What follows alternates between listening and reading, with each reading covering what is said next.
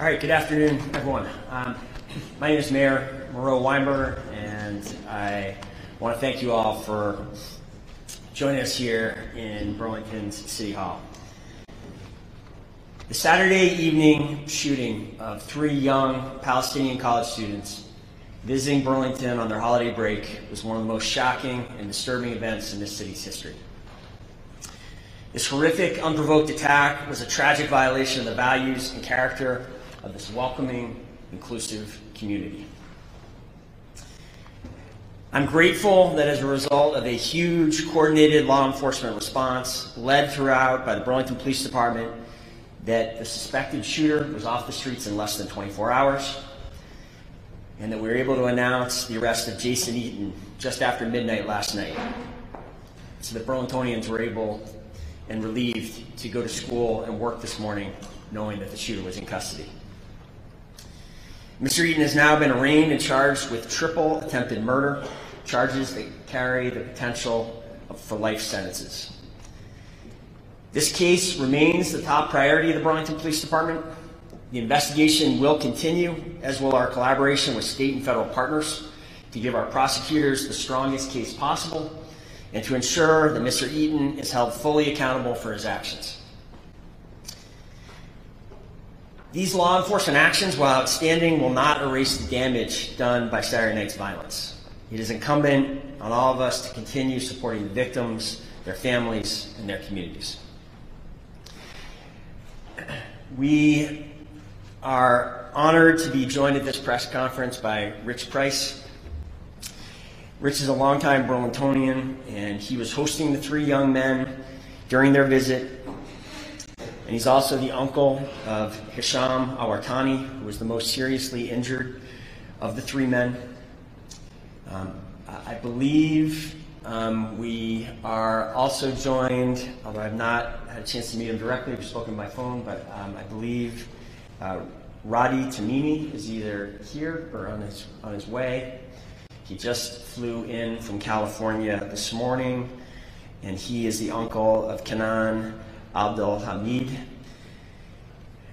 Rich, and I hope you'll share this with Roddy if I don't get a chance to directly, I am so sorry that this terrible event happened to your nephews here in Burlington.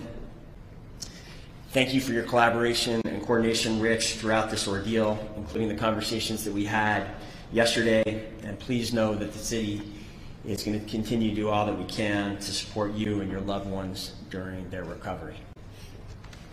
We're going to get a chance to hear directly from Rich in a minute. I hope that Burlington's Palestinian, Arab, and Muslim communities see in today's prompt arrest the city's commitment to justice and to keeping all members of our community safe. I have been and will continue to be in communication with Muslim leaders about how Burlington can support their communities through this time of war and high international tension. I want to thank you, Chief Murad, and the hardworking and skilled Detective Bureau led by Lieutenant Mike Beliveau for once again bringing a shooting investigation to a prompt resolution. Your quick and forceful actions over a holiday weekend on the heels of the push you've been making to solve the November 12th double homicide speaks to the commitment and the character of the Burlington Police Department. I'm grateful, Chief Murad, also for your leadership creating the Chittenden County Gun Violence Task Force more than 1 year ago, as we experienced a spike in gun violence this community has never experienced before. As you will hear in a moment when Chief Murad reviews the steps that led to the arrest of Mr. Eaton, that task force of local, state, and federal partners, including, critically, both the Bureau of Alcohol, Tobacco, and Firearms, as well as the FBI, responded immediately to the shooting and played a critical role in the events leading to the arrest. This task force has become an invaluable part of our response to serious events at a time when we and so many other law enforcement agencies are understaffed. I'm also very grateful to State's Attorney Sarah George for working deep into the night last night to secure search warrants and bring forward charges. Thank you, Sarah, for your partnership and leadership. And finally, I am grateful that U.S. Attorney Nicholas Karrast is here with us. Not only has the U.S. Attorney been extremely supportive throughout this event, the federal government has provided enormous technical resources and law enforcement capacity throughout. And I have received direct support from the White House and the Department of Homeland Security as well as we navigated this unprecedented event. In fact, one of the reasons that this press conference got started a little bit late is that I just had an extended phone call with President Biden. It was my honor to thank the President for his leadership and caring for our community and for the victims of this terrible crime. And it was also my honor to make clear to him the critical role that federal partners have played in securing this quick arrest. We are very fortunate to have dedicated public servants working in the federal government who are committed to holding shooters accountable for gun violence, despite the enormous barriers in the law and regulations that they face in trying to conduct that mission.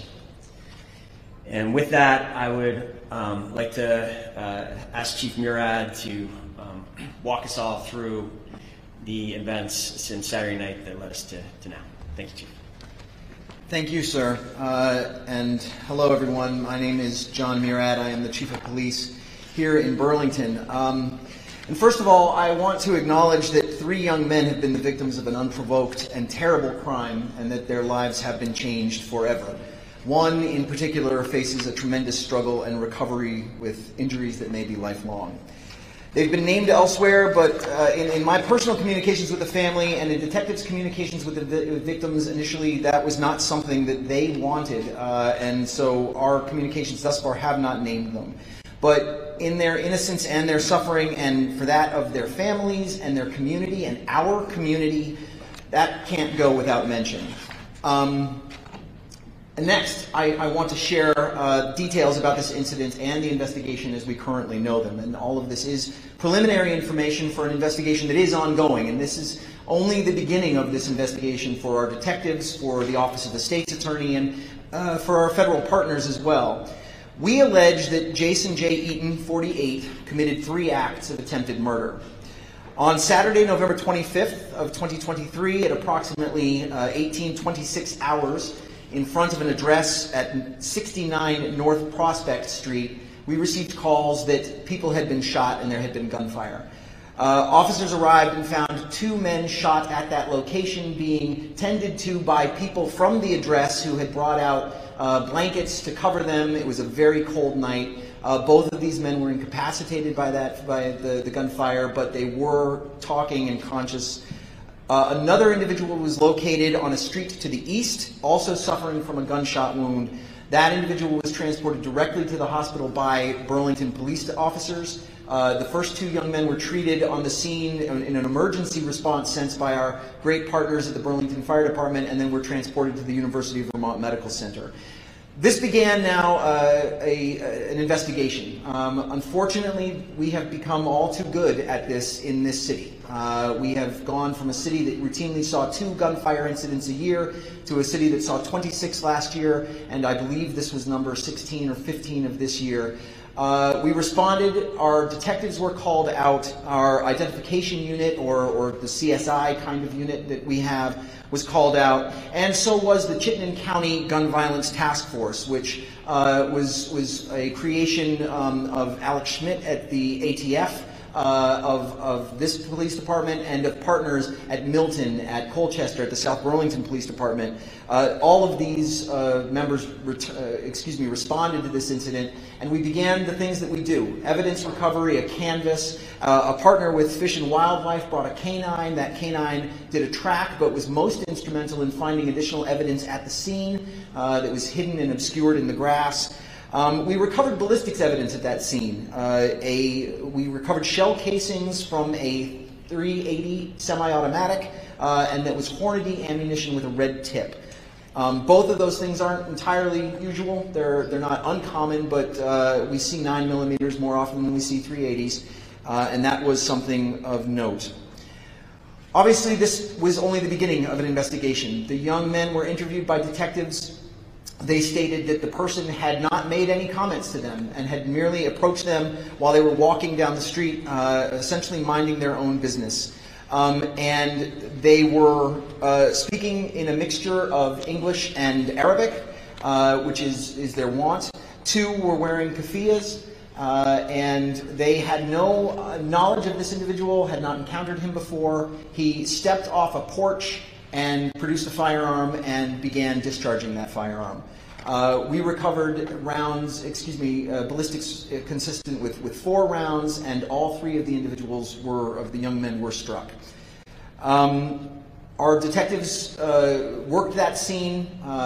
We closed the scene once we had recovered all the evidence that we could, and we began the processes to follow this through in the new day. So on Sunday, we began new interviews with witnesses, with victims who were available to us. One was not, owing to medical treatment. We began re-canvassing. Patrol officers, which are the backbone of any police department, had done that kind of work at the initial response. Canvasses, knocking on doors, attempting to see whether there were cameras in the vicinity. Unfortunately, we did not have a lot of good camera coverage as we have in other incidents in our downtown. But today, on Sunday, detectives began to do that again working with detectives out of that Chittenden County Gun Violence Task Force and with new partners too. So not only our normal long-term partners in the ATF, but new partners as well, folks with whom we have strong relationships but don't have occasion to work as often, but were brought in by the tremendous amount of concern and attention that this case garnered at the highest levels of government. I received personal calls from both senators, from our congresswoman. We knew the governor was paying attention to this case, and we knew that it was being addressed at the highest levels as well, as the mayor's phone call with the president just now indicates. The FBI brought in a number of people and were able to augment our resources as we pursued this case. At approximately just after 3:30, at approximately 15:38, during a door knock canvass at the location of the shooting, members of the ATF knocked on a door that had been closed the night before. Officers that the previous night had done a sweep of that entire location for both investigatory reasons and for security. So armed officers went through that apartment building, but we did not have probable cause to go into every single apartment. So if people answered the doors, we spoke to them. And if they didn't, or if the apartment appeared closed, it is in fact a holiday weekend, we had no legal authority to go into units in that moment, especially since at least one witness had indicated that the shooter had in fact left the scene heading north. And so the notion of being able to just enter apartments was not available to us. We instead did this re-canvass door knock. And upon knocking on one door, the ATF agents were greeted by a man who stepped out of the door towards them with his palms up at waist height and stated something to the effect of, "I've been waiting for you." The ATF agents said, "Why is that?" And the gentleman said in some substance, "I would like a lawyer." He stepped into the hallway. They moved between him and the door and said, "Well, why is that?" He stated, I would like a lawyer. "Do you have any guns in there?" He stated that he had one. They asked if he had any others.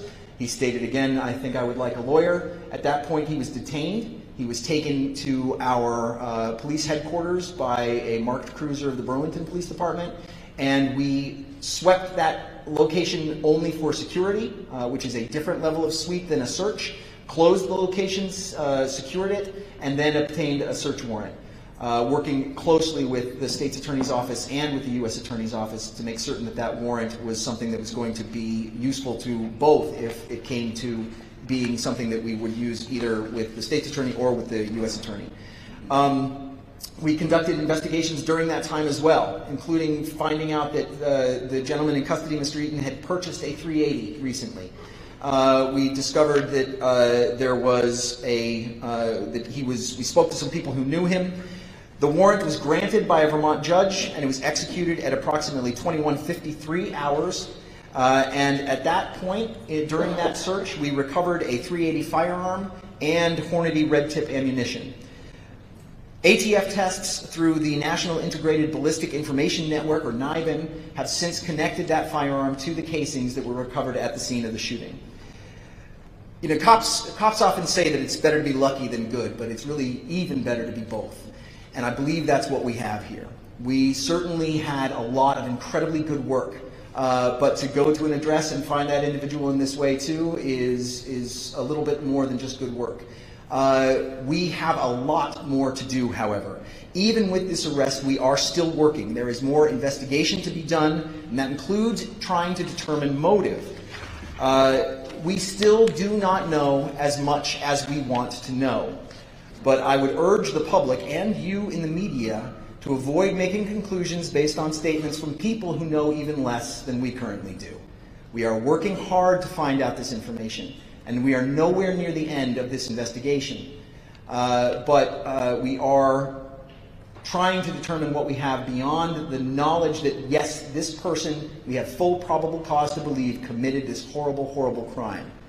Our next step will be building that case to make certain that it is as strong as possible when we, so that we can deliver it to the state's attorney.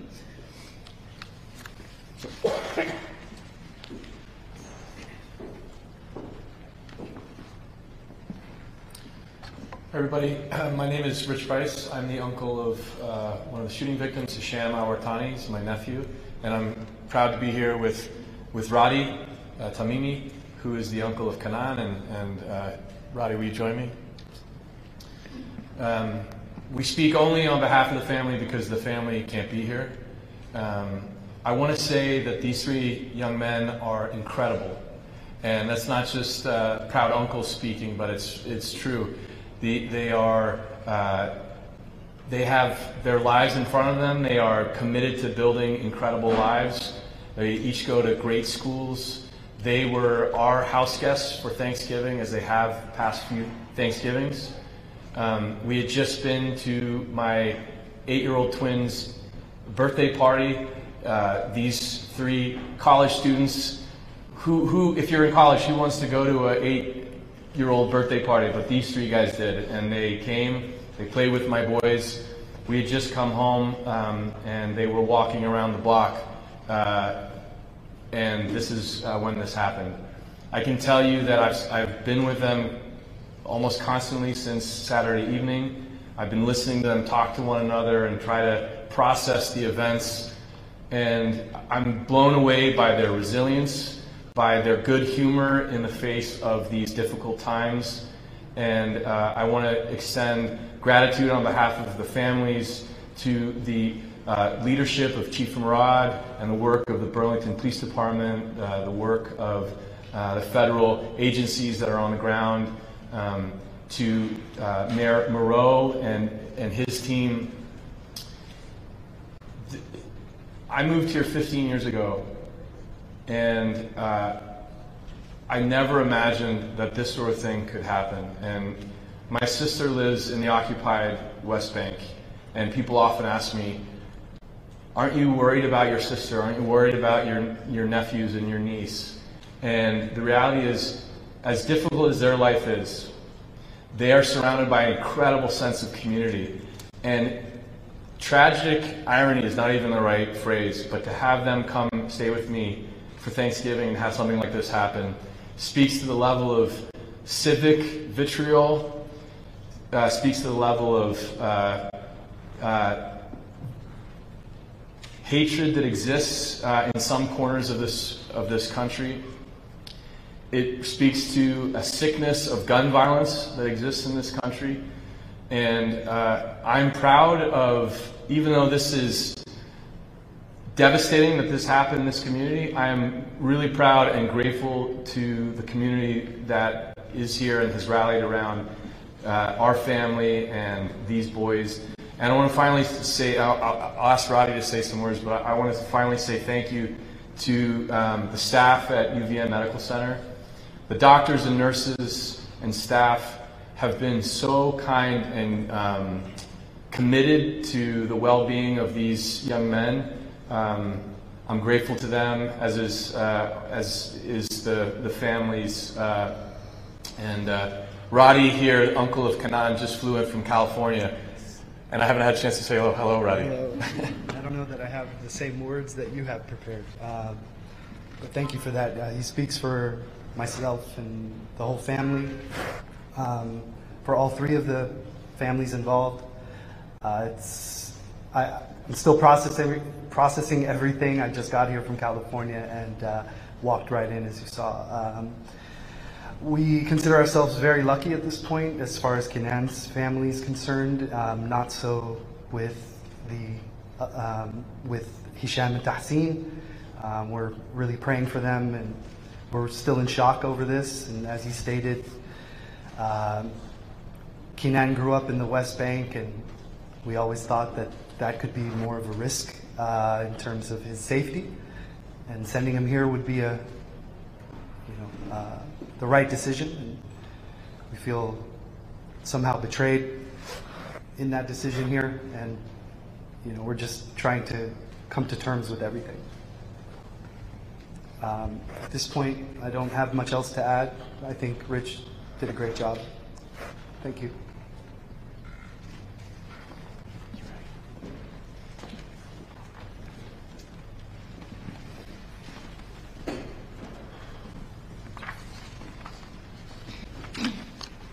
Good afternoon. My name is Sarah George. I am the Chittenden County State's Attorney. I want to start by stressing how infuriating and atrocious this situation is. My office joins the community in the outrage over the gun violence we are experiencing in our community and our state. We join in the outrage over the hate and inhumanity shown to Hisham, Tahsin, and Kenan. Today, our office filed charges against Mr. Eaton, specifically 3 counts of attempted murder, for the senseless, unprovoked violence against these 3 young men. These are 3 life felonies, and although we do not yet have evidence to support a hate crime enhancement, I do want to be clear that there is no question this was a hateful act.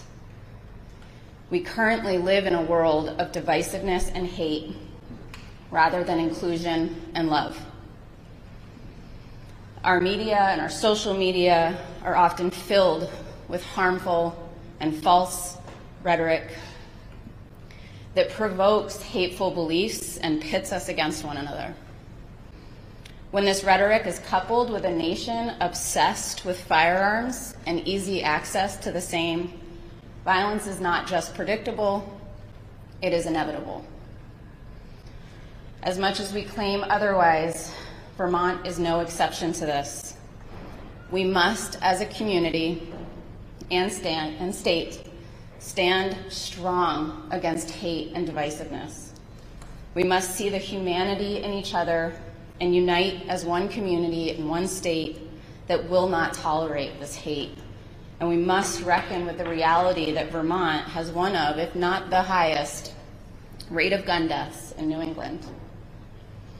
In the meantime, as our community grapples with this reality, my office will continue to work closely with the Burlington Police Department and our federal partners to hold Mr. Eaton accountable and any others who commit such horrendous violence in our home.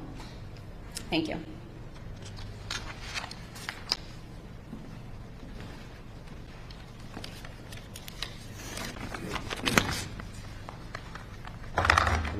Good afternoon. I'm Nicholas Karist, United States Attorney for the District of Vermont. First of all, I would like to express my empathy and condolences to the 3 victims and to their families and the affected communities. Rich and Roddy, your perseverance and your statements today are moving and profound, so thank you. These shootings are another example of senseless gun violence that needs to stop. I truly wish the 3 victims a speedy recovery and a return to as normal a life as possible. Second, I would like to offer my thanks and deep appreciation to our law enforcement partners, especially the Burlington Police Department, the ATF, and the FBI. They have all brought the full extent of their resources to bear on this ongoing investigation, including, among other things, ballistic matching technology provided by ATF, and victim services and computer and cell phone analysis provided by the FBI. Finally, as for the ongoing investigation, I have no comment on the evidence uncovered so far or the charges filed by the Chittenden County State's Attorney's Office or the likely path of this case as the investigation unfolds. I can say that my office and the Department of Justice as a whole, including the Civil Rights Division, will follow the facts where they lead. The priorities of the Attorney General of the United States and my office are to protect public safety, ensure civil rights are protected, and to follow the rule of law. Following the rule of law means not making prejudgment and requires following the facts where they lead, and that's what we intend to do. Thank you. Okay, I want to thank everyone who shared their remarks, especially Rich and Roddy, and say again, welcome to Burlington, Roddy, and sorry it is under these circumstances. And with that, I think any of us up here would be happy to answer questions.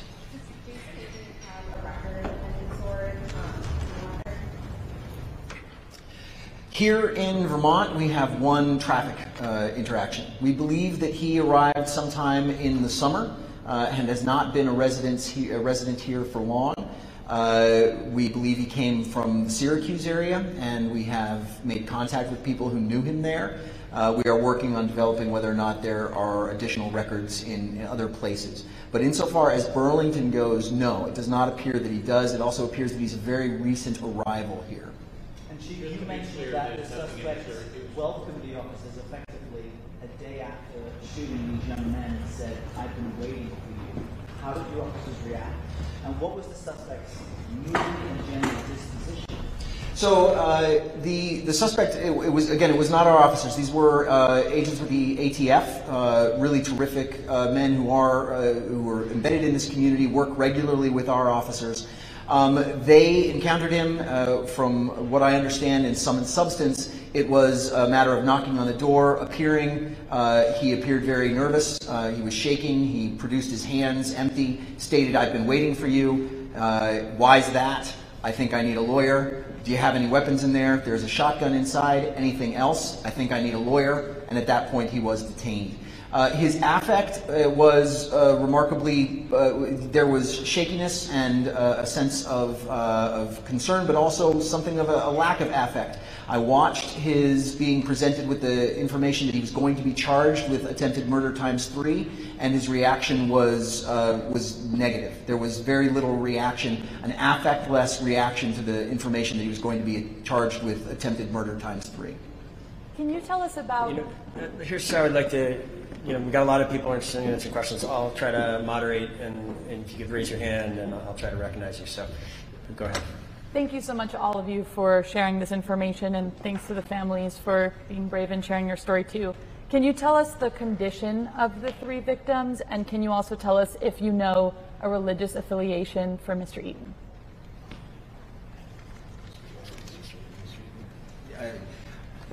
We do not have any information on a religious affiliation for Mr. Eaton.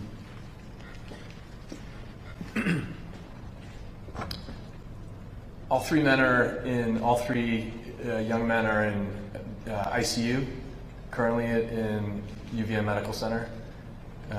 As Roddy said, I think Kanan's injuries are, though difficult, he'll make a full and speedy recovery. Tahsin is in quite a lot of pain. And my nephew Hisham received a spinal injury as a result of the shooting and faces a long recovery. Okay, here in the front row with the blue sweater. Thank you so much. First question for the chief. You mentioned that you spoke to people that knew Eaton. Can you speak a little bit about whether or not they had anything to say about either his mental health or any sort of hate motivation? And for everyone else at the podium, could you also talk, I know that there's no charges for hate crime, but can you talk about any sort of message to hate from this? Was there any motivation from what's going on between Israel and Hamas right now? Anything you can speak of, any kind of that? So I think the state's attorney's phrase is the phrase that matters. Whether or not this is a hate crime by the law, it was a hateful act. It's one that we abhor, and anybody who steps out from a porch and attacks 3 random passerby for whatever reason is expressing a form of hate.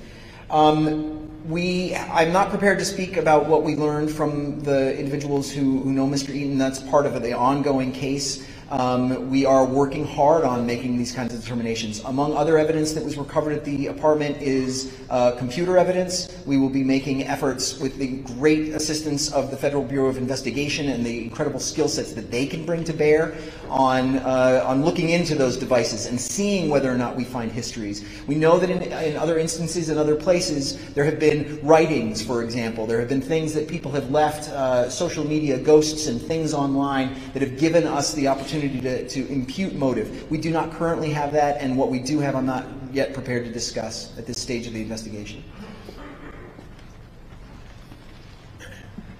Okay, Mike, go ahead. Alex, could you talk about your agents and exactly what happened when they got there? I mean, was it their training? Was it their experience? That the ATF agents just felt there was something Mike, I'm going to speak on behalf of our federal partners. The chief described the situation at the door. To be frank, Chief Murad knows more exactly about what happened at the door than I do. So if there's more to add beyond what the chief said, he can do that. Otherwise, we're going to have no other comment about what happened there. well, like his own guys speak? Mike, I'm going to speak on behalf of the federal partners here today. Why are you Muslim? Okay, in the second row here. Can you tell us what you know about how and when the weapon was acquired? Was it acquired legally? Recently? It was acquired legally through a federally licensed firearms dealer here in the state, and there were no flags on that purchase that we know of. And it was acquired only a short while ago, a few months ago, I believe. Okay, back row. Go ahead, Sam. Do we know whether Mr. Eaton has any previous criminal record? Thanks. As I mentioned before, here in Vermont, we have a traffic stop in our system right now. We are working to determine whether or not there are additional criminal history acts in any other locations. We believe he came from the Syracuse area in New York. That's obviously someplace that we'll be looking at. Go ahead. Yeah, just another question. Was the public ever in danger? There was no lockdown. There was no citywide text message. Was the public in danger for those hours while we flood? That's a great question. So there was a press release done in less than an hour from the incident. We did close the location where it happened in order to facilitate investigation. We did not have any information that made it something that was an act that might have had wider public safety implications. Look, there are times where we have acts of violence in this city, and there's always the opportunity for that act of violence to either affect the people that it's targeted, affect people who are in the nearby vicinity, or to have wider implications as well. Last, as the mayor mentioned, we are currently still working on a double murder that occurred in the beginning of November. These acts, when they happen, have the potential to hurt many people. We do not lock down an entire city for something like that, absent there being other kinds of circumstance. In this case, we did not have that. And as I said, this was a matter of trying to figure out what we had and working as quickly as we could to address that.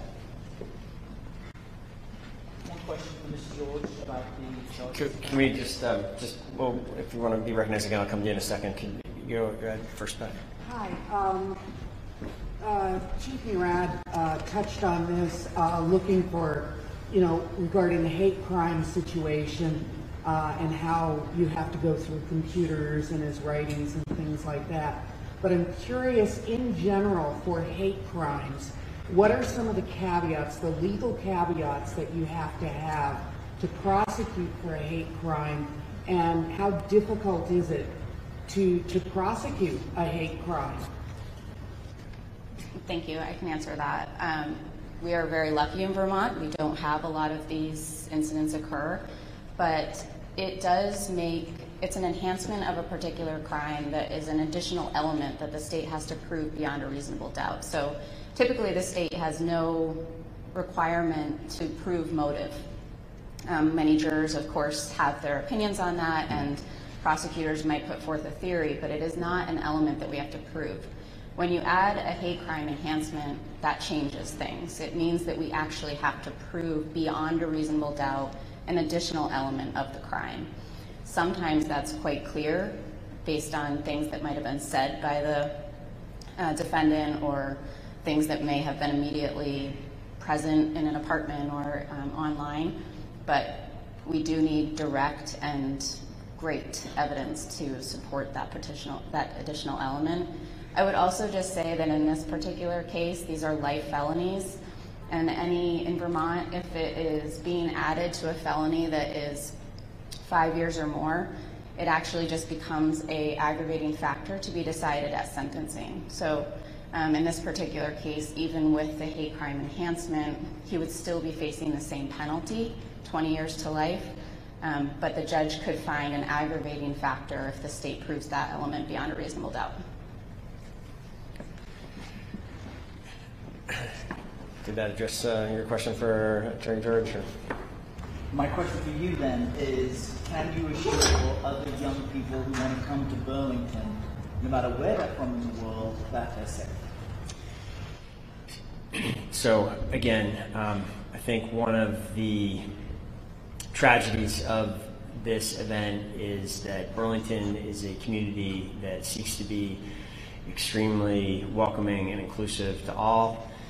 It is a place that wants to care for everyone, and this violence violates all of that. It violates our most deeply held values and goals as a community. So we certainly will do everything we can to ensure that this is a tragic, terrible anomaly to the experience that most visitors have, that almost all visitors have to this community. Okay, try to get to people who haven't spoken yet. Liam, go ahead. I know state statute changed 2 years ago on the hate crime enhancement, Sarah. So do you think now that acts motivated in whole or part by perceived identity? Does that make it easier potentially to prove that beyond a reasonable doubt for your office? I think that would depend on the particular identity being discussed. In some cases, I think it would, and in others, I'm not sure it would make much difference. Again, we haven't had to test it, so it's hard to really say for sure. But I know that it is a high burden. It is something that we have wanted to charge in the past and had not had enough to do, and so have used it as a sentencing enhancement only. Okay, Matt, second row. I'm wondering if there are a lot of people who have called this crimes. Sorry, can you speak up? Sure. A lot of folks have called for this to be called a hate crime. I wonder if you guys have any comments on that.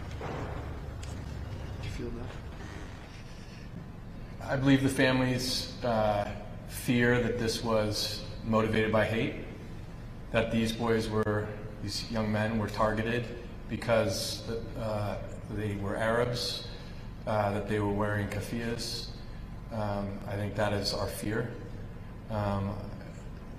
I'll speak on behalf of my family, my sister's family.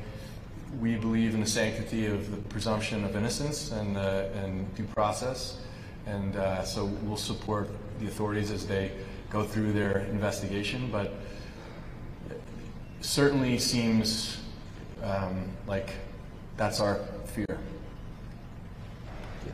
Kenyon's family shares that same sentiment exactly, absolutely. Hard to imagine in this time and with everything that's happening that it was just a random act. Doesn't feel that way, but we are absolutely willing to wait to find out and let due process take its course. Thank you. Okay, in the back, go ahead. As Burlington has become more familiar with gunfire incidents over the past few years, can you speak to the quick response from neighbors around North Prospect Street and the street above in trying to help the victims here? Great. I do want to reinforce, so let's the Chief answer the response regarding neighbors. I do just want to say again, on point with your question, since we have had this significant increase in the volume of incidents like this that we're responding to, this Chittenden County Gun Violence Task Force did respond very quickly and robustly throughout the day, and I think that was a big part of why we got to now. In terms of the response of neighbors, Chief? So, yes, as the mayor said, there are, I think the Gun Violence Task Force is incredibly important. Its deployment is something that we have gotten pretty good at as far as calling people out, having people respond. What you're asking about, I believe, are the neighbors who assisted. And I think that that is a picture of the other side and the larger side, the more important side of this community. That you had people inside who came out and immediately began to care for these injured young men. And reacted in a way that was about helping and about the same kind of positive communal aspects that are the hallmark of this community, and not the actions of this individual that we are going to do our best to hold accountable. Okay, we are going to take a couple more questions. Go ahead. Anything more about the traffic stop?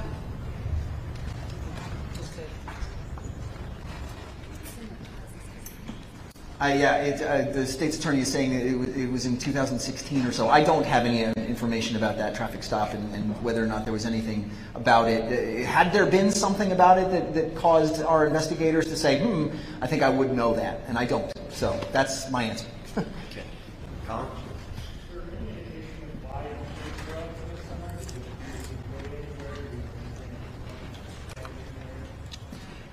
No, at this point we don't have that information. That's all going to be part of an investigation. Although, as the state's attorney mentioned, motive is important to us to know. It is not necessarily a component of a charge. Our object was to determine that we have the physical evidence that associates him with this act, and I'm confident that that evidence is very strong. Okay, I want to thank everyone for coming today. I want to say again thank you to the families for being here. I think a number of us will remain around if there are further questions, but I think we'll end the program here.